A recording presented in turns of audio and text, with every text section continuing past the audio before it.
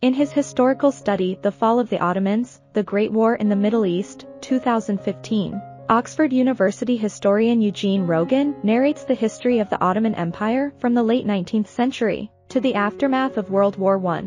Rogan introduces his topic by arguing for its contemporary relevance. He suggests that the Ottoman front of World War I has been overlooked by scholars of the period, and as a result, its significance in contemporary Middle Eastern politics has been overlooked.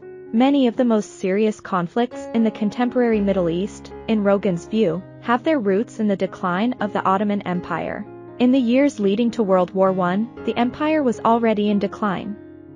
Sultan Abdulhamid II had come to the throne in 1876 promising to introduce parliamentary democracy. However, when his first elected government refused to support his declaration of jihad against Russia, he abandoned democracy in favor of direct rule. War with Russia followed, and in the aftermath, the British and French imperial powers deprived the Ottomans of vast swathes of territory. This humiliation led to the Young Turk Revolution of 1908, which successfully fought to restore democracy in the empire, forcing Abdulhamid's resignation. In 1913, however, a second humiliation followed, when war with Italy over Libya resulted in another huge loss of territory. When World War I broke out a year later, the Ottoman Empire occupied a unique strategic position as the world's only major Muslim power. The Ottomans' opponents in Britain, Russia, and France had cause for concern. The British Empire numbered more than 100 million Muslim inhabitants, while the French and Russian governments each ruled over 20 million Muslims. All sides believed that these Muslims might be persuaded to support the Ottoman cause, especially if the Ottoman Sultan Mehmed V, as Caliph, declared the war a jihad. The Ottomans' allies in Germany and Austria-Hungary encouraged the Sultan to do just that. The German Empire numbered few Muslim subjects and had little to lose. The Ottoman regime, however, was concerned about the loyalty of its Christian subjects, especially the Armenian minority in Anatolia, whose civil rights were restricted, and had long been regarded with suspicion by the Muslim minority.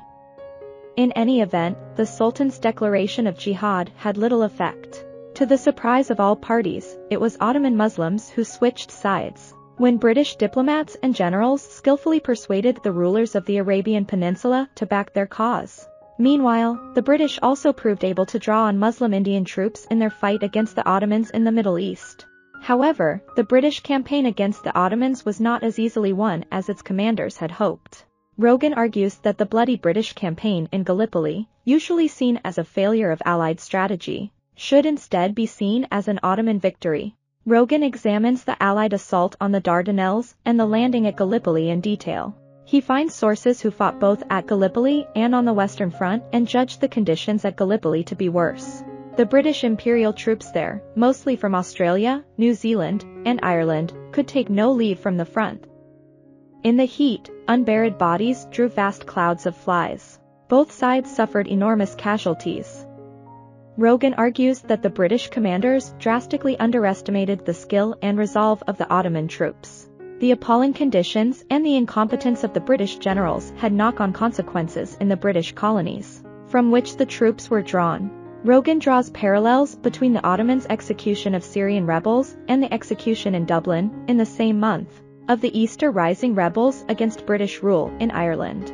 Meanwhile, the Committee of Union and Progress running the Ottoman war effort began the systematic murder of the Armenian population.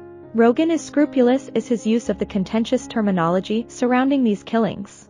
Although he uses the word genocide for the later phases of the killing, from 1915 onwards, Rogan distinguishes an early phase of non-genocidal massacres. He comes down firmly on one side of a particularly contentious question, affirming that Ottoman senior leaders issued unwritten orders for the mass killing of deported Armenians. He relies on the research of the Turkish historian Taner Akam for this claim, applauding the courageous efforts of Turkish historians to research the genocide unsparingly. He also repeats the less contentious details of the genocide. More than 1.5 million Armenians perished, many of them on a forced march from their homelands. At the same time, Rogan seeks to contextualize the genocide. Throughout late 1914 and early 1915, Armenian rebels accepted Russian help. Ottoman authorities feared that Armenians might support a British invasion. Ultimately, the Ottomans were victorious at Gallipoli and the subsequent siege of Kut. Rogan argues that this victory had profound, long-term consequences. With the Anatolian heartland safe, thousands of Ottoman troops could be sent into the Levant and North Africa. In turn, this forced the British to ramp up diplomacy with the Arabs, promising them independence in exchange for their support. Britain's failure to honor this promise, Rogan argues, continues to shape Middle Eastern politics to this day, having fueled a long-term resentment of Western interference in Arab countries. However, during the war, the strategy proved successful, and the British were able to leverage Arab support to capture the holy city of Jerusalem just before Christmas in 1917. The Ottomans' war was effectively over. Although the final collapse of the Ottoman Empire did not happen immediately when peace was agreed in 1918, Rogan argues that for such a proud military power, defeat was a final and unendurable humiliation. Within a year, the Turkish War of Independence had begun. When the Ottoman Caliphate was finally abolished in 1924, no power or territory remained to it. I hope you enjoyed this video. Leave a like if you did and be sure to subscribe. Thank you.